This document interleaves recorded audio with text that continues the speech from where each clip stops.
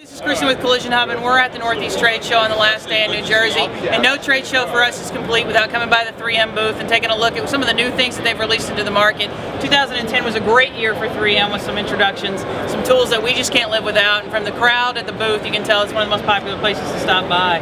So tell me a little bit about what you guys brought to the Northeast Tradeshow with you this time. Well, Christy, what we did was we actually have brought along with us a lot of the new products that we did introduce in 2010.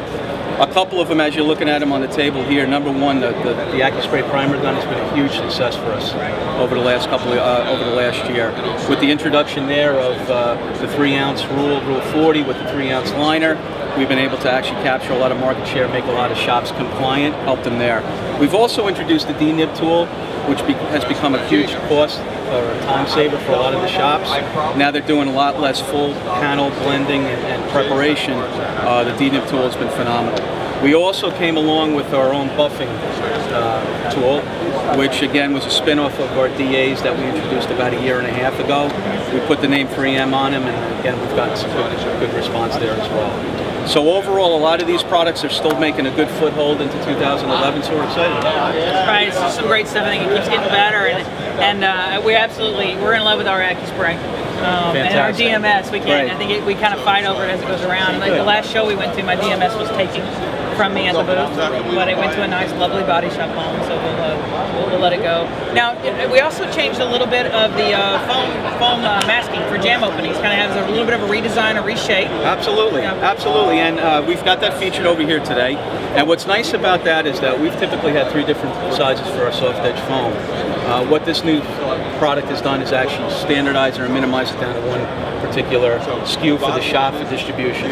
It also fits multiple applications for the shop when it comes to jamming and masking, and it's actually become a huge time saver, and again it's taken off tremendously already. We've only really been talking about that one for a short period of time. Right. So we should be gaining a lot of traction in 2011. Now, one of the things that we know 3M makes great products. We know that it makes great products in multiple areas, not just in automotive. It's hard to go anywhere. But I think what people don't understand is that 3M actually has some great training tools available for collision repair shops. Correct. Some standard operating procedures. Can you explain a little bit about kind of the services that are offered through 3M on the website?